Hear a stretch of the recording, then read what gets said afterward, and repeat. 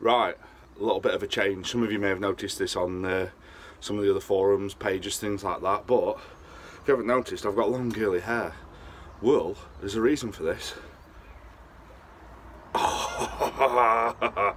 Right, been growing that for about 2 years. All it's for, it's if you can check out Little Princess's charity, what they do is they take your hair like that and they make it into wigs for kids with cancer that have lost all the hair, obviously from treatment, things like that. So check it out, it's a nice cause. If you're thinking of growing your hair or cutting it off or whatnot, you know, you could be making some little kid's day. So anyway, yeah, back to the old haircut that I've had for about 10 years. So yeah, feels lovely to get it off and back to something that people can't grab, and you know, I mean, there's no fuss, no mess. Still keeping this though, I mean, you can't get rid of that. But yeah, if you think about getting rid of it, it's one of them. It's a nice thing to do. It takes bugger all to grow hair, and you know what kids are like when they're small and stuff. If there's anything different about them, they freak out about it and they get all emotional. So yeah, you might do something nice. That should balance out being a knob for the rest of the week, shouldn't it?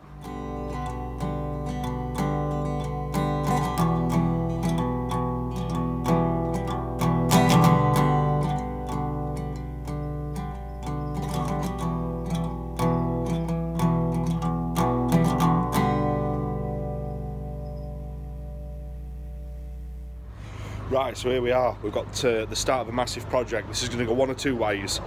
It's in my head. Whether it'll work on actual doing it, we'll see.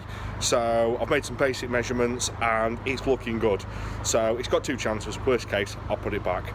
So what we're going to do today is we're going to get everything ripped out. We're going to pull it all out, clear some space, and then start shuffling some stuff around and see where it's at. But at the minute, stuff ends up everywhere because it's just like just makes an aisle, and it's easy to chuck stuff in. It's disorganised. So we're going to take this from a 4 to a 3.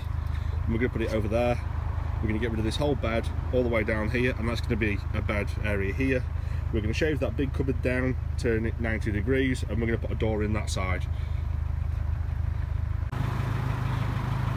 So what we're doing now, we're just stripping this bed base and get all the cushions off, get the folding mechanism off, and get the water tank and everything out. Then we've got some room to have a play.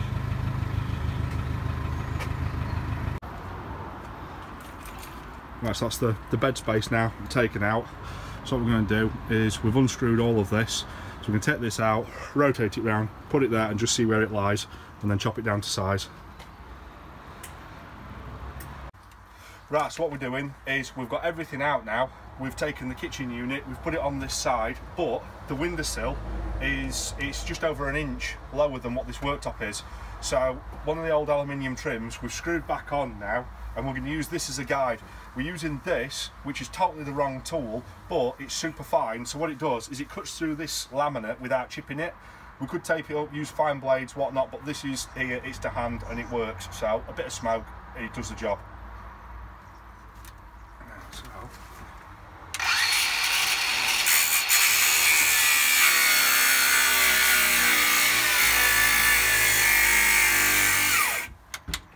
And a new battery.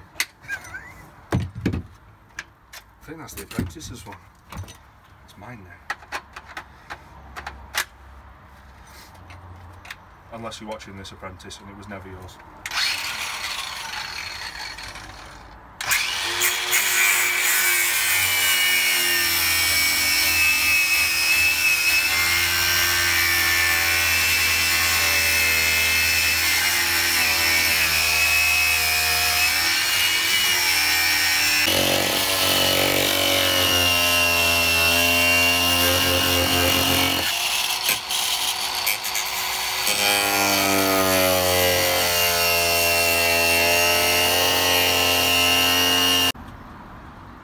Right, so just to give you a rough idea, that cupboard there is going to get halved in its width and rotated round.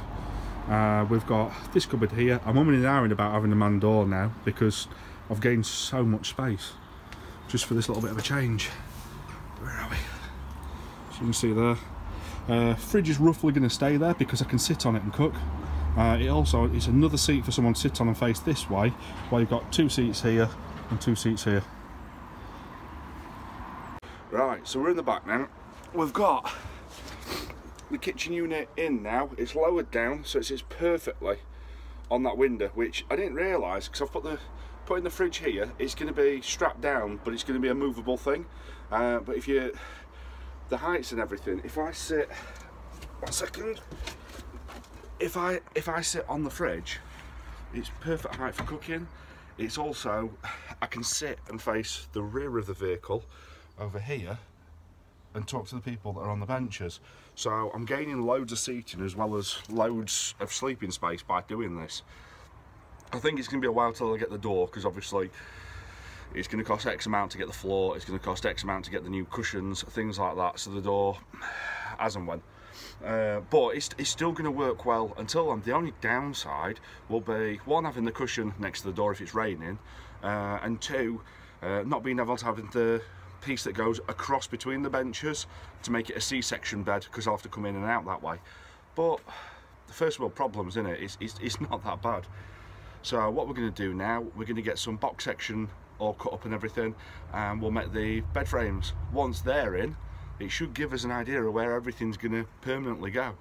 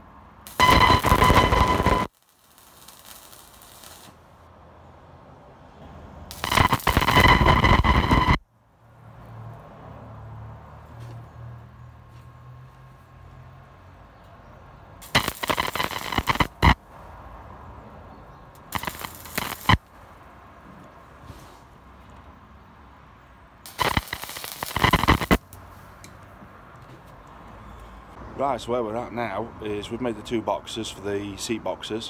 What we're going to do is basically, I've got a little hatch under here where I keep a lot of stuff. That's, excuse me, that's going to get emptied, and I'm looking at having a little ATV winch in there. It'll not pull the vehicle backwards, but with a pulley block it can help. It can also pull trailers to it. It's also one where if I'm on a bad angle, it's another one to pull the vehicle back onto its wheels. So options, and they're cheap. That's a long way down the line though. So yeah, they're in now, so just a bit of fastening in. Everything at the minute is just floating, so it's one of them ones. I'm making sure everything works, then I'll bolt it all in place, get it all squared away, and then we'll trim it all up.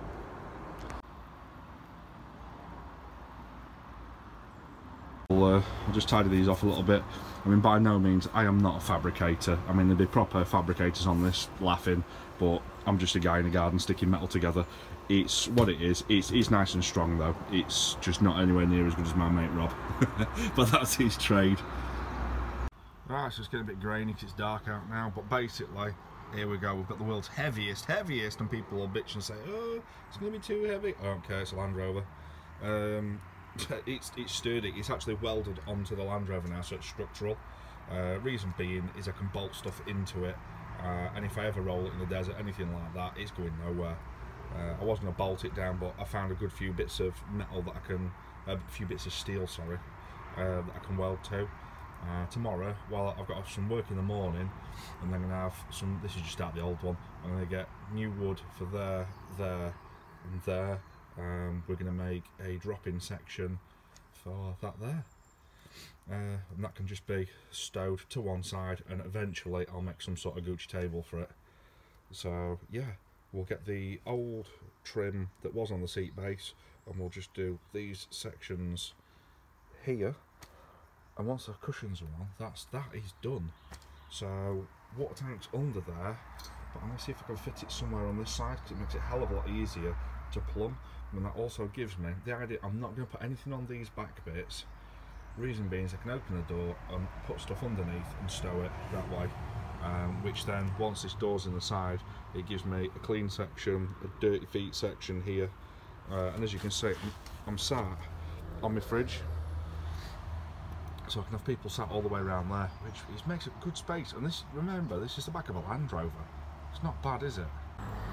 So what we're going to do as well is the lockers that are along there, we're going to look at putting them along here above again.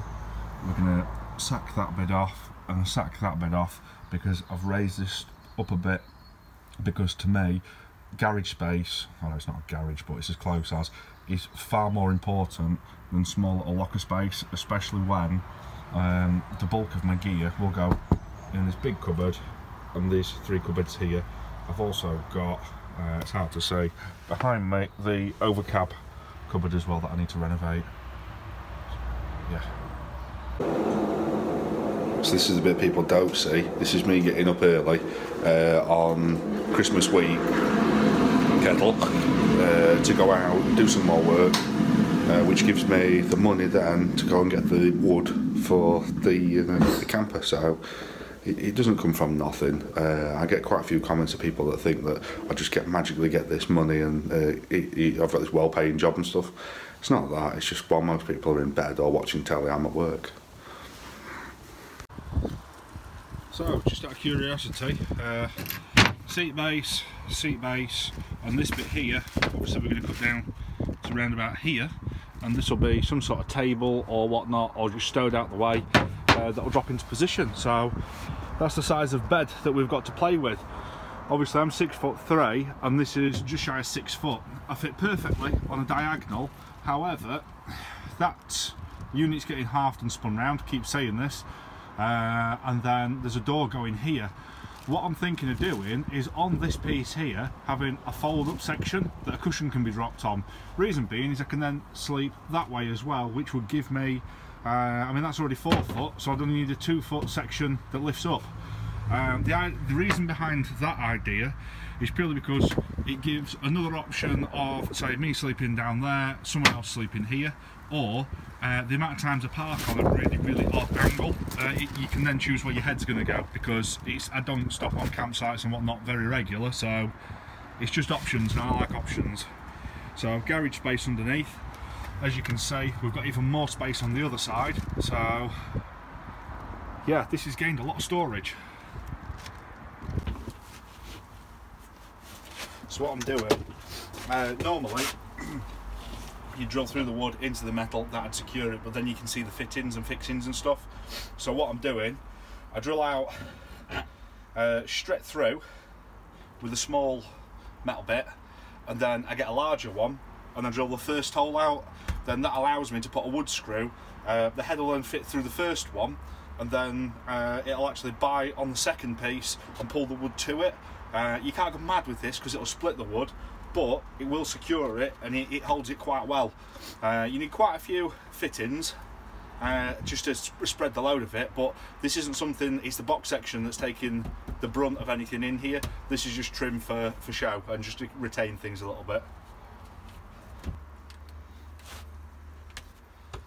Okay, so we've mounted this up so the trims overlap and it's all nice. Yep, job's a good one. Pass through the first one. That doesn't quite get it because my extender's a bit fat, so we just nip it up.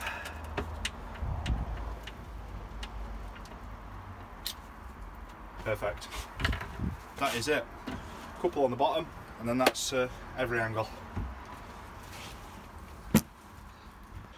Right, I'm at that point in the build where I've got my smug face on, and I'm getting that warm fuzzy feeling because in my head it was going to work and I'd just have enough wood, and I've actually got quite a bit left over for bits of trim, new shelves, things like that. I'm thinking down the side of the bed here where that square is, just to that side of the square is where the door's going to go, but that looks perfect space for a gun rack, and just mount them just there. So you want to have a look, don't you? Let's have a look. So there we go, that's the bed set up, 6 foot by 4 foot, bit too short for me, but if sleeping diagonally across a bed's the worst I have to put up with in the field, it's not bad. So all this stuff, all the camp cover stuff, the shower and everything, it's all going to get altered, because as you can imagine, I'm going to find silly games. I'm going to find new spots and everything for it. Wow, there's nothing I haven't focus. So yeah, that's all going to get redone. These cupboards, sorry, it's pitch black outside, so I'm struggling for light because I've lost lights, obviously. All these cupboards are going to go above the kitchen unit, and all this wall's going to get vel trimmed. Okay, so then that'll be nice. The back doors will get vel trimmed, and the camp cover stuff back on. Then over this side, we have got. What's this doing? This. Over this side, we have got the cupboard. You know what I'm doing with that. The fridge, that's going to live there. I'm going to make some tie downs for it, and then yeah, there's going to be them little cupboards above with some lights coming down. Give plenty of room here, and this bed, it's got the old cushions on at the minute which don't really work for it, but it'll do for a bed meanwhile. The centre will, when I've got the new cushions, the centre will come out and we'll have the C-shaped seating. We've got the doors to get underneath. We need to make a new cupboard door for the above storage there. Going to reseal that out, which will give me storage for my duvets and whatnot. So yeah, it worked. It did work. Now to trim it all and fit it all out. So I mean that's where we're at with it. There's a few bits to screw down. There's a few pipes to run round, bits like that. But you've seen the gist of it now. I just want to say thanks again to the Patreons, because you know, I mean, that's ultimate support, isn't it? Thanks again for everybody else that's giving us the thumbs up, the comments. Love the comments. I know Stu always reads through them as well. If you've not checked his channel out, check his channel out. It's Prepared to Cook and Survive. He's very, very new to YouTube, so we need to get out a little bit more. I'm going to film some more bits and edit. What I'm doing is I'm filming stuff for him while I'm filming mine, editing it up separate and putting it on his channel for him. So as we do more, that will grow. So yeah, check his stuff out. I'll put a link down below, so check that out, and once again, just thanks for stopping by. More videos to come.